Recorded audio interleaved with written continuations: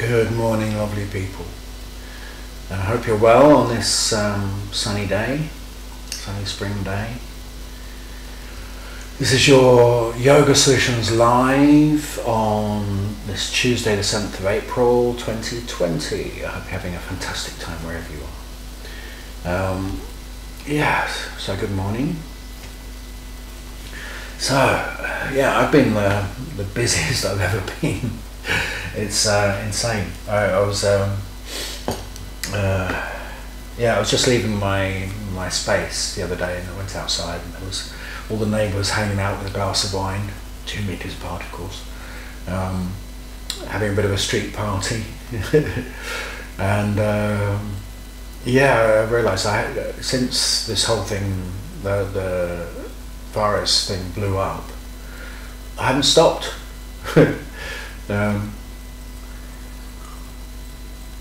A strange time to be busy, but it occurred to me today that there are an awful lot of people with an awful lot of time in their hands, and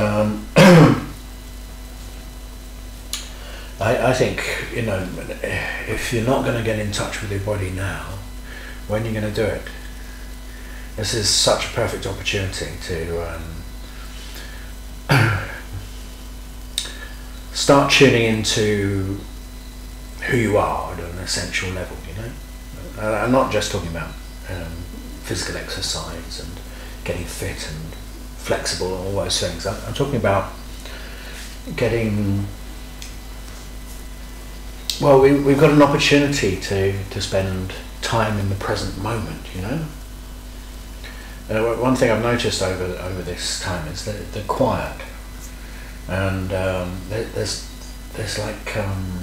there's generally more presence in the air, because we're so used to being ahead of ourselves. I've got to get to work, I've got to come back from work, I've got to get to the shops, and there's always this timetabling to fit life in, to fit everything in.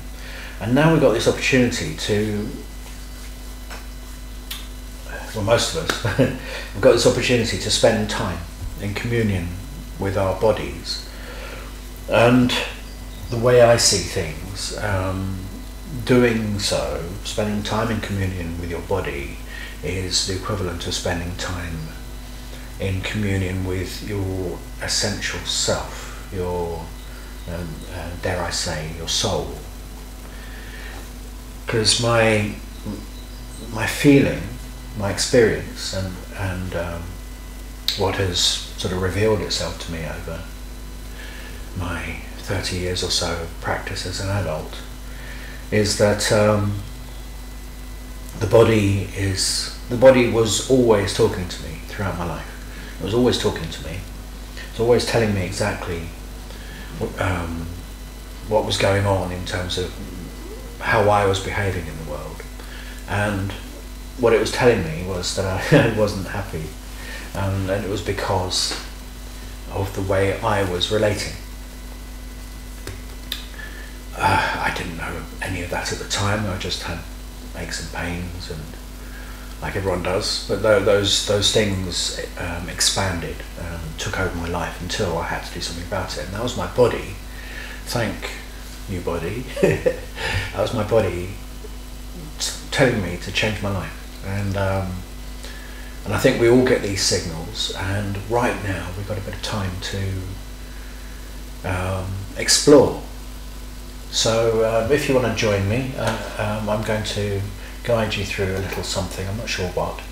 I was thinking pranayama, because I'm putting together a pranayama online course at the moment. But I think I want to do something physical, because when we do pranayama, people tend to think of it as just the breathing bit, and I understand it to be a relationship to your environment, the Enviro-Somatic thing. So we can explore that. Let's lie down.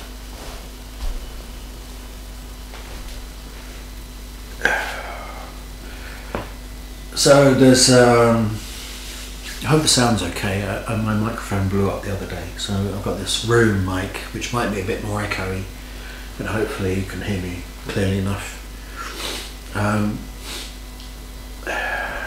So when we lie down, there's this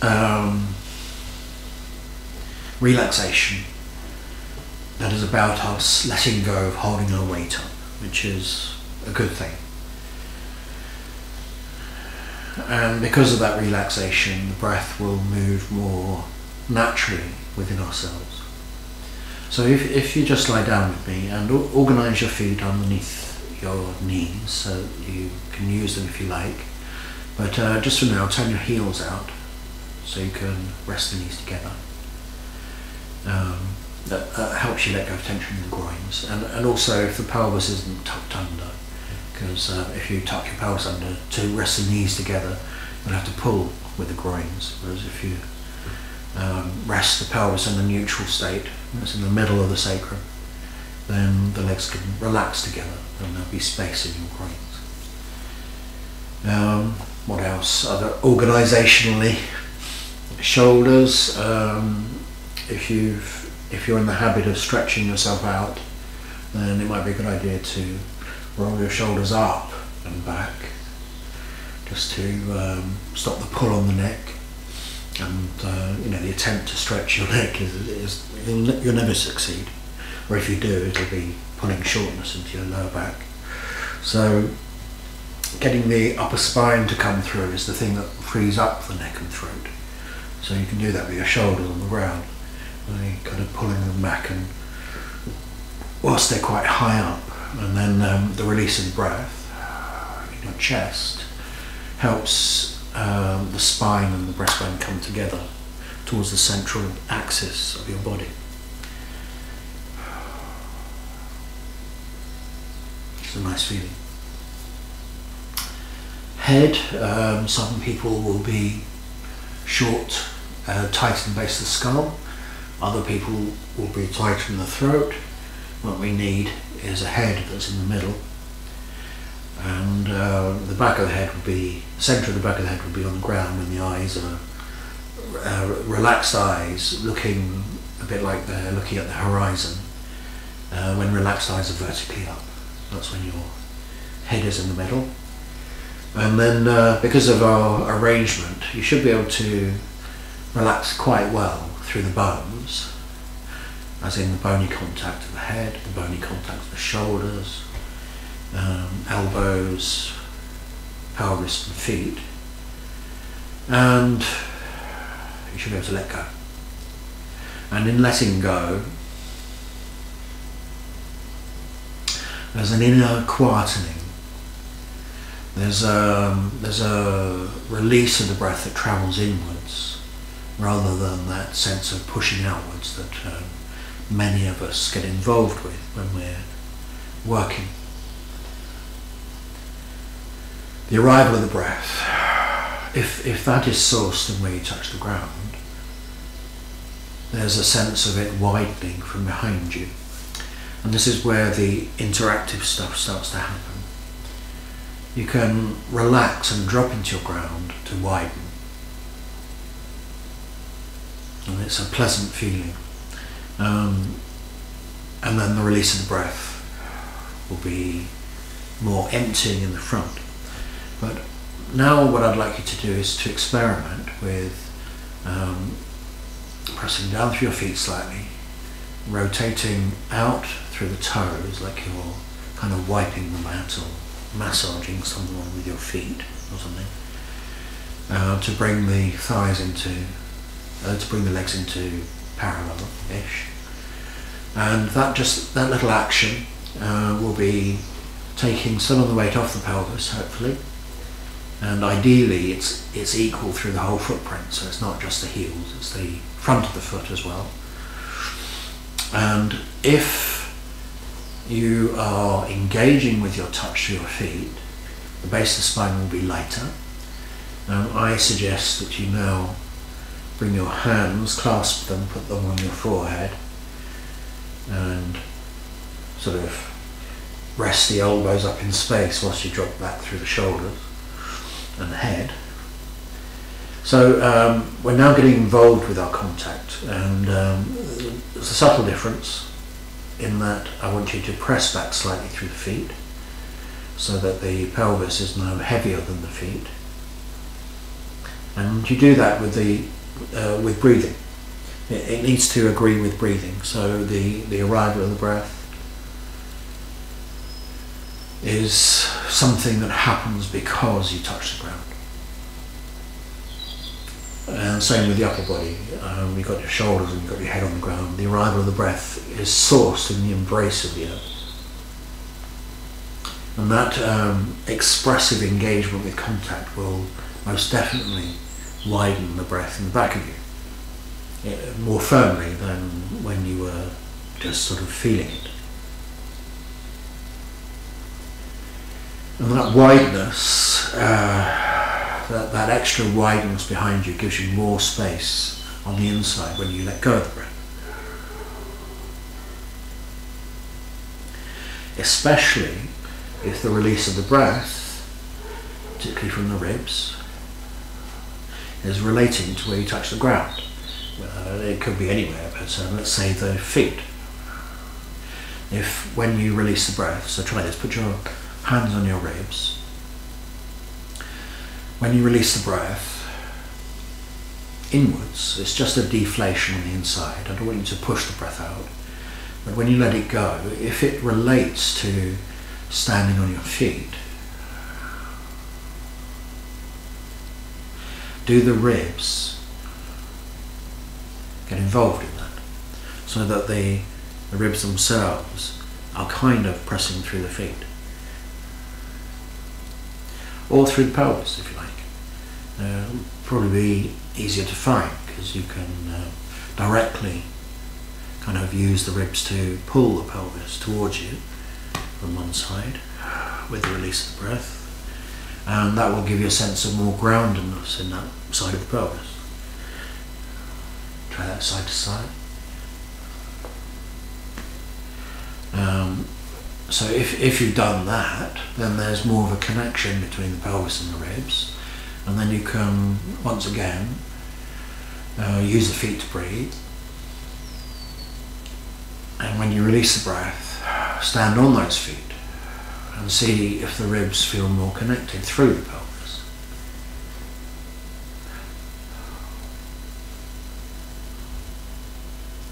So it's an experiment in contact, nothing more really. Rather than fussing about what posture you're doing, because it can turn into bridge if you like, but it's more about, for me, yoga is about exploring our relationships to ourselves, of course, but through how we relate to the world around us. And I don't mean relate in our heads, I mean relate physically, because it is our physical actions that causes responses in the world around us. And if we get a chance to explore directly, very simply, how we make contact with the earth, how we engage with space with our hands or with contact, how we touch, and at the same time, if we monitor how, through breathing and the release of the breath, because the breath is an expression of how we actually feel and who we are. Mind and breath follow each other, you know. So if we engage with our earth, and if we engage responsively, you know, with our space, if we express and engage with space through breathing and the release of the breath, whilst monitoring how the very centre of us feels. You know, are we moving from our centre, or is the centre a heavy lump that we have to carry? Do we feel supported by our contact? Do we feel light in space? Do those things equate? And when we're working with earth and space, as I took you through, you can start to work with relationships to that the body has with itself from those things. So instead of the usual knee strain that people experience when they push up into a bridge, which gives you that strain as well, you can use the touch of the foot to send your pelvis up towards the ribs, away from the knee, so you start to feel supported from your touch. And if you've noticed that particularly with the release of the breath, that the ribs and pelvis can come together in this way, then the ribs will start to feel like they are standing on the feet, which will leave you freer in the thoracic spine. Thoracic means rib cage. So the thoracic spine will be sort of relating to the feet, and when you have a good relationship from your wings and your hands from space, it generally brings the centre of the thoracic spine closer to the centre of the body. So it brings the heart forwards, essentially. And if that's the case, then you're using your touch and you're using your space to open your heart, and perhaps when you release your weight through your base, perhaps you can move from that opening. Perhaps. I had no intention to do back bend then, but it just felt like something that could arise. See?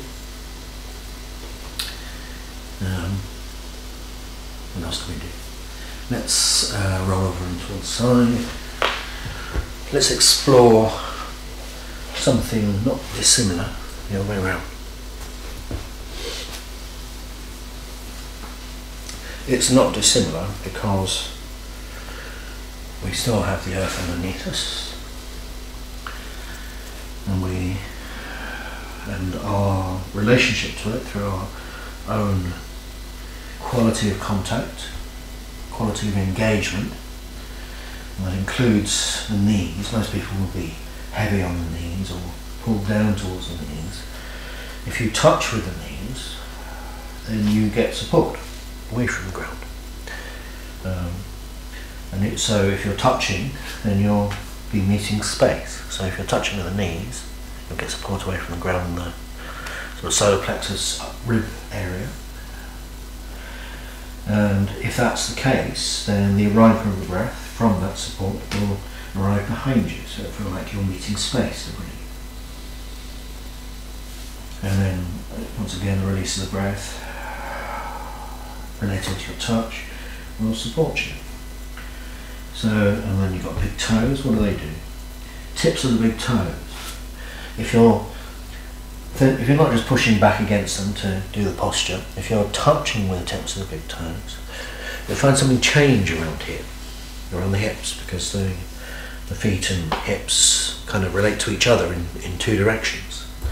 So when you touch the ground with the big toes, as if taking your weight through the tips of the big toes, as if, probably won't be able to, but as if, then you'll start to get a response away from the ground in the lower belly, which means the sacrum itself is supported by just the tickle of the big toes on the ground. The sacrum itself. What else? The hands. Which means you can be free to breathe around the base of the spine without the back sagging, because you've got support. Hands going down, support the weight of the head, the brain within the head. So you don't have to be heavy in the head or lifted in the head. The hands going down support you in space, so you can breathe into the space behind your head. So if you have a relationship to touch, that gives you a relationship to space as you breathe and as you release the breath, then you'll find relationships between yourself happen. And one of the things that we noticed, or one of the things I noticed when I was on my back, was when I arrive on my feet, there's a feeling of the pelvis coming up into the ribs and the ribs arriving on the foot. So let's see if that's true here. So when I arrive on my feet, instead of the knees carrying the weight, there can be a sense of using that foot to help the pelvis and the ribs come together on both sides. And I've just noticed, I knew it, but I've just noticed on a physical level that the use of the hands help the ribs move away from the hands, help the pelvis have somewhere to land when they move away, when the pelvis moves away from the feet. So my pelvis is resting on my hands are sending my ribs onto my feet, and I can let go with the release of the breath into my touch, and from my touch through space, through my fingers, my toes.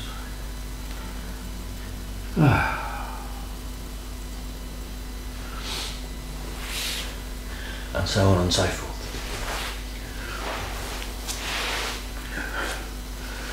I was ready to do one-legged dog, followed by possibly the what's that one called? I can't remember. Where you start to turn it inside out and upside down. I can't remember what that one's called. Yeah, I felt like I was going to go into all sorts of variations and explorations, possibly take it once again into back bend. I don't know.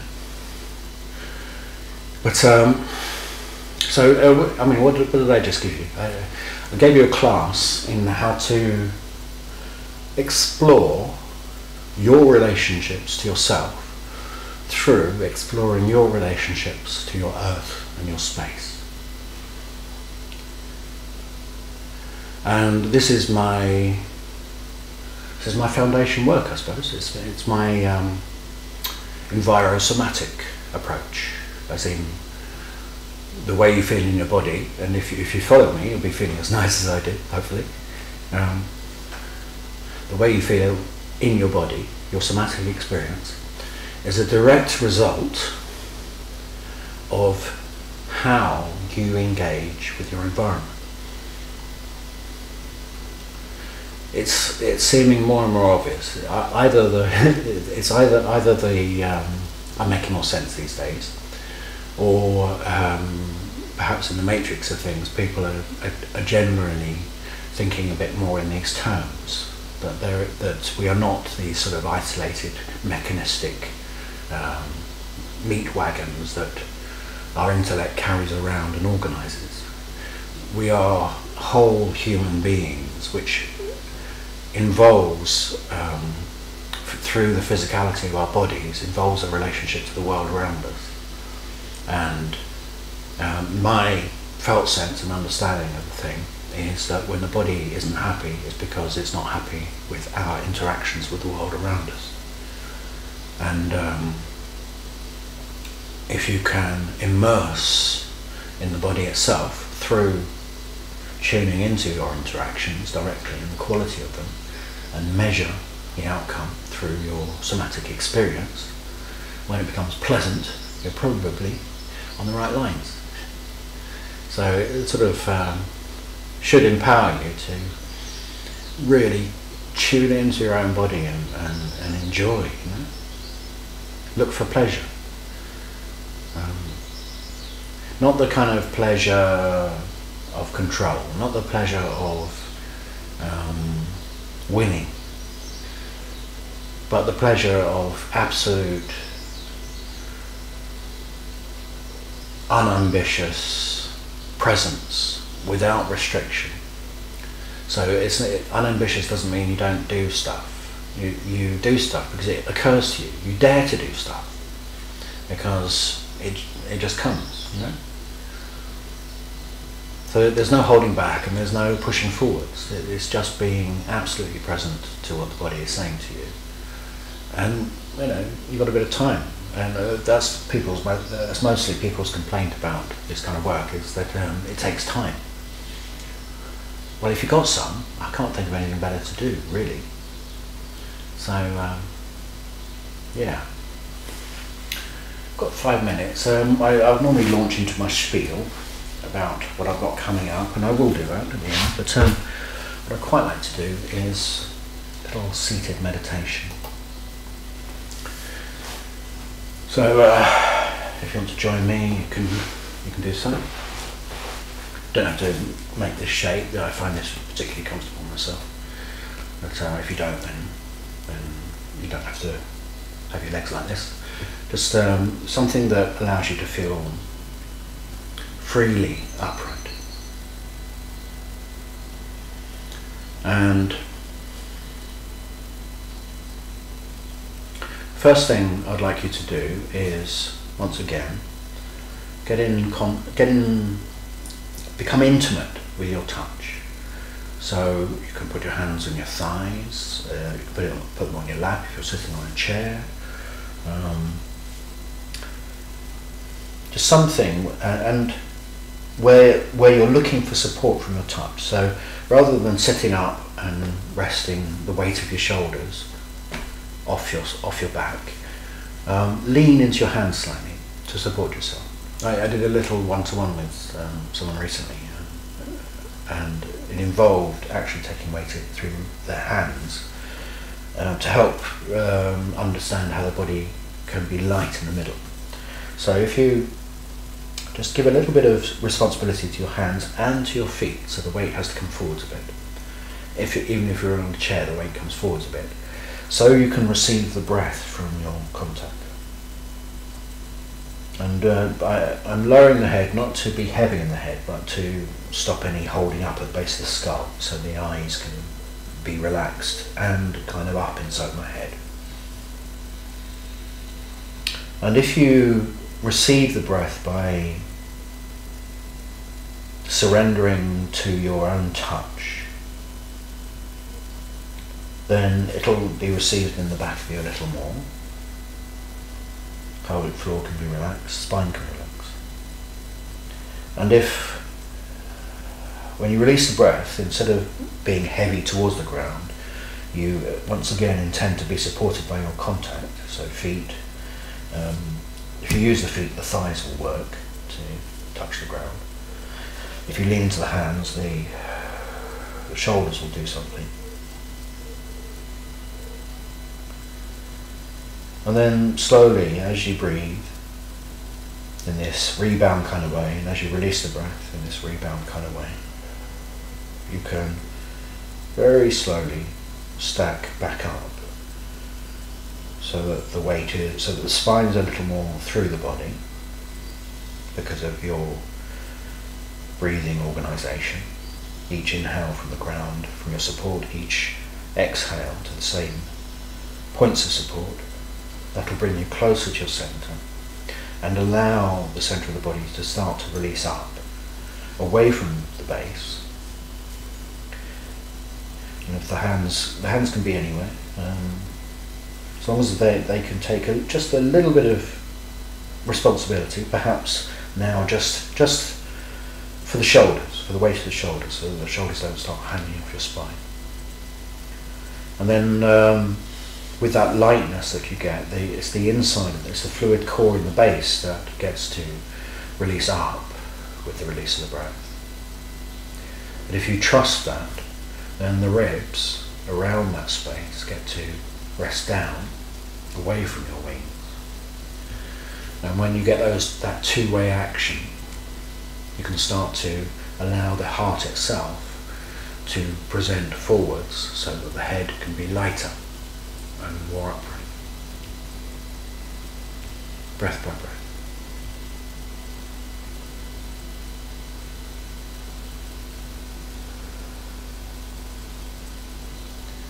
So from your touch when you breathe in, all the way to the crown. From your touch when you release the breath, all the way to the crown, but with a sense of resting down, away from your head. And if you've used the contact to support space in the body, you'll probably find yourself more forwards over your base, and that hopefully is centered around the heart. And the shoulders can be relaxed because the spine is in the middle of that. And then the breath becomes this omnidirectional expansion into the space all around you, underneath you, either side of you, behind you, above you. And then the release of the breath is a release through yourself from above to below and from below to above. And the centre of that release, the centre of the opening within that is the heart. So it becomes a kind of pulse from the heart itself in all directions. And when you can recognise that on a physical level,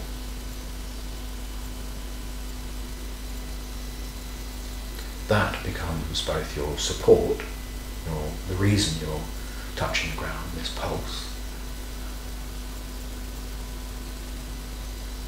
and the reason you are upright and in space.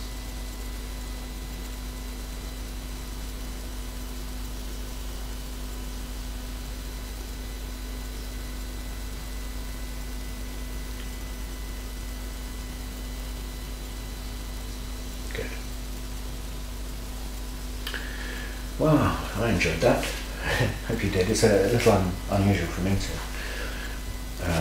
A bit different, a bit more like a class rather than answering someone's question. Yeah, it's a bit like a class you might experience with me. Talking of which, it looks like it's going to be Wednesday late-ish mornings, my additional class. An hour and 15, I think. So it'll be 12 quid for live participation when I get it going, and 6 if you want to watch it sort of in the background without interacting with me. I've reduced the number of places I can have on screen because I want to be able to not just catch people when I see something. I want to be able to really be with each of my participants. So if you want a live place, you need to, when I get the booking up, you need to book soon. There's still the Tuesdays, morning and early evening. Morning tends to get fully booked. There's 1 or 2 places for this evening, I think, if you want to take part.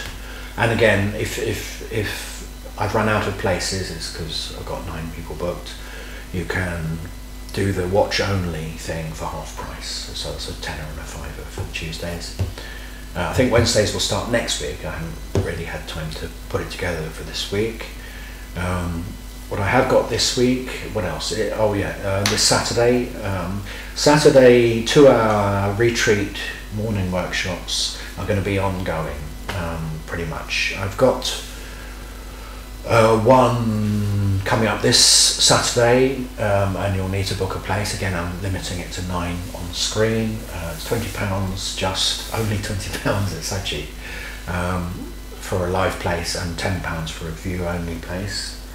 Following week, Saturday the 25th, I think it is. Is that right? No, it's a couple of weeks away. So I'm doing them every, so 11th and 18th will be the Saturday 2-hour retreat. On the Saturday the 25th of April, I'm doing a British Wheel CPD day online, and it was set up a while ago before all of this, and they suggested that I put it on anyway, and I've got it's got the format, a British Wheel format, in that the subject is very clearly defined. It's about it's relating to Patanjali sutras, and particularly the thing around movements of the mind, and how there's only one useful movement of the mind and how other ones get in the way. And the main one I'll be focusing on that gets in the way is fixed mental impressions. It's all there in the yoga text, you see. And so the theme of the day is if we can eradicate fixed mental impressions, then practice transforms. And the title of the workshop is Change Perspective, Transform Practice. And it's a full-day workshop from 10 till 4 on April 25th, and British Wheel and Yoga Scotland and IYN members. You can all use a coupon code. It's just Joe JO-BWY to get a £5 off. Okay, British Wheel Yoga. And so yes, with the discount, it's £30 for the full day from 10 till 4, and obviously there'll be breaks. and break for lunch as well. And yes, view only with discount would be £20, or 35 and 25 if you're not a member of any of the above. Okay, yeah, that's on the 25th. Otherwise, if you want a nice 2-hour Saturday morning retreat, places go fast. People book a week in advance now, so I would book your place for next Saturday or the one after ASAP if you want to take part in that. Oh yeah, one more thing. I think I have one place left on the Core Intelligence CPD course that I'm doing. That's not this week. That's the course itself begins April the 16th. That's Thursday evening. That's 6:30 p.m. Every Thursday for 6 weeks. It's an intensive course for dedicated teachers and people on the path to self-development and other things. Yeah, there's one live place left, I believe, and that again you can book that one view only, and if that works, especially if you're not free on a Thursday evening, it's cheaper and you still get all the recordings and you still get all the one-to-ones that go with it, and all the support you need. Gosh, I've got so much on. So yes, I hope you enjoyed today's session. Feel free to spread it around whilst it's up on Facebook. I'll take it off at some point and offer it. It'll always be on the website, so silver members and gold members, you have access, and by the end of today it'll be there. And yes, that's enough. Lots of love to you all. I am Marc J. Acquaviva of the Acquaviva School of Yoga, signing off until the same time, same place next week. Much love. Bye now.